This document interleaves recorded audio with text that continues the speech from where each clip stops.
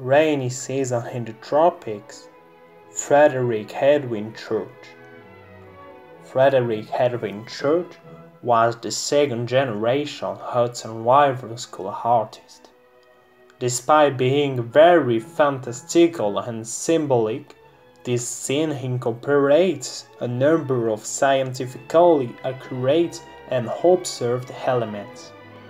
The double rainbow that spans the canvas, notable for the reversal of the color spectrum that occurs in the second of its two bands, is technically known as Alexander's band, and Church's meticulous depiction of it suggests that he may have consulted a scientific treatise when painting the scene.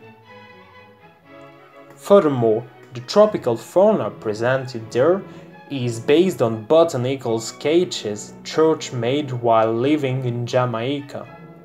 Church and his wife Isabel retreated to the island in 1865 after the death of their two children from diphtheria, but when they returned to the United States the following year, they were expecting a child. Many scholars interpret this painting as a reflection of Church's renewed optimism, both about his personal life and about the spirit of national unity following the end of the American Civil War. We can notice a few pairs in this painting: the true travelers, the true palm trees, and of course the true rainbows.